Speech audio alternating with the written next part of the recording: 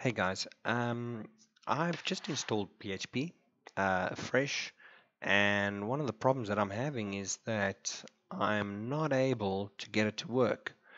And the way I test it is what you do is you go into command prompt and in the folder that you've installed PHP to, and you run this command. I'm obviously using CGI because I'm on iOS, but if you're just using normal PHP, you would just run this command. So you run php.exe minus I. What that'll do is it'll tell you that there's a DLL missing. So in order to fix that, apparently you need to install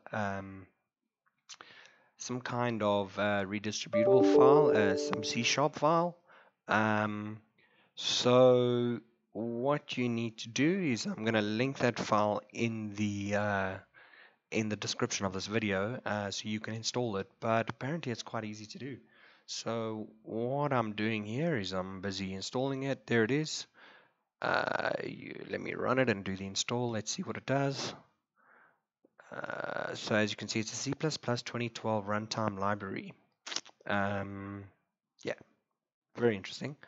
Not sure if this is going to solve it, but we will try. Apparently this is the fix according to all the websites that I've searched.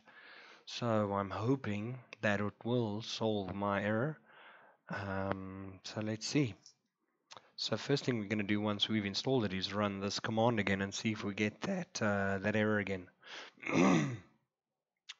So let's give it a second. There we go. Setup was successful. So first things first, let's run it. Okay, well that's looking good. The error seems gone. Oh, look at that. Okay.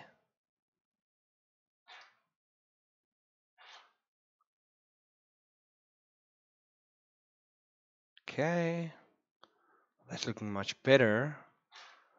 Let's do the CGI. Oh yes. Oh yes. Oh yes. That's looking very good.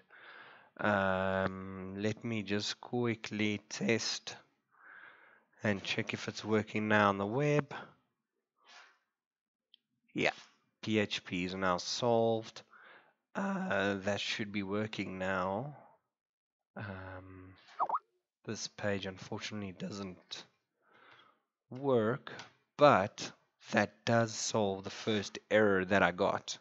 And that is that MVC error. So first things first, make sure you do that. You install this redistributable, and that will help you then on your process to troubleshooting PHP errors. Cool, guys. Have a good one. Thank you for watching and subscribe. Cheers.